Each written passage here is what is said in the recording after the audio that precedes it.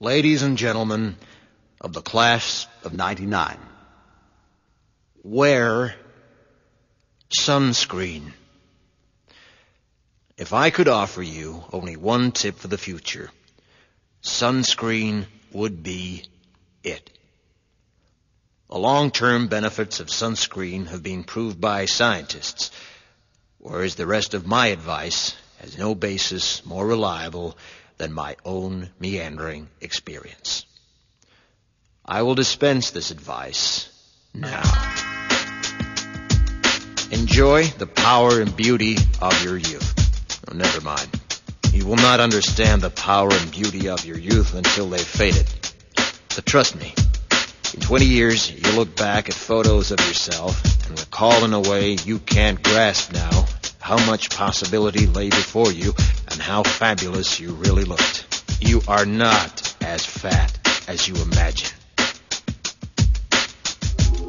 Don't worry about the future, or worry, but know that worrying is as effective as trying to solve an algebra equation by chewing bubblegum. The real troubles in your life are apt to be things that never crossed your worried mind, the kind that blindsides you at 4 p.m. on some idle Tuesday. Do one thing every day that scares you. Sing. Don't be reckless with other people's hearts. Don't put up with people who are reckless with yours. Floss. Don't waste your time on jealousy. Sometimes you're ahead, sometimes you're behind. The race is long, and in the end, it's only with yourself. Remember compliments you receive. Forget the insults. If you succeed in doing this, tell me how. Keep your old love letters. Throw away your old bank statements. Stretch. Don't feel guilty if you don't know what you want to do with your life.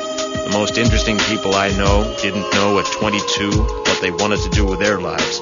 Some of the most interesting 40-year-olds I know still don't. Get plenty of calcium.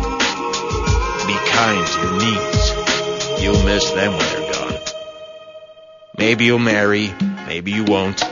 Maybe you'll have children, maybe you won't. Maybe you'll divorce at 40. Maybe you'll dance the funky chicken on your 75th wedding anniversary. Whatever you do, don't congratulate yourself too much, or berate yourself either. Your choices are half chance. So are everybody else's. Enjoy your body. Use it every way you can. Don't be afraid of it or what other people think of it. It's the greatest instrument you'll ever own. Dance. Even if you have nowhere to do it but in your own living room. Read the directions, even if you don't follow them.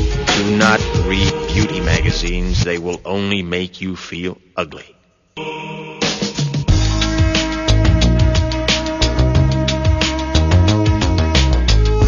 Get to know your parents. You never know when they'll be gone for good. Be nice to your siblings. They're your best link to your past and the people most likely to stick with you in the future. Understand that friends come and go, but with a precious few, you should hold on. Work hard to bridge the gaps in geography and lifestyle, because the older you get, the more you need the people you knew when you were young. Live in New York City once, but leave before it makes you hard. Live in Northern California once, but leave before it makes you soft.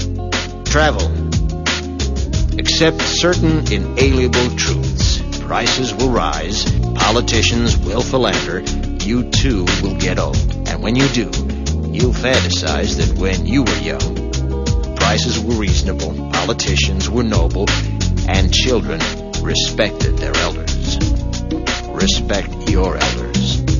Don't expect anyone else to support you. Maybe you have a trust fund. Maybe you'll have a wealthy spouse.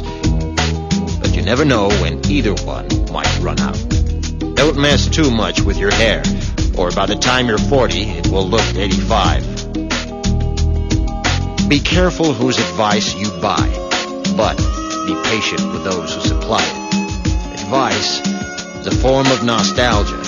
Dispensing it is a way of fishing the past from the disposal, wiping it off.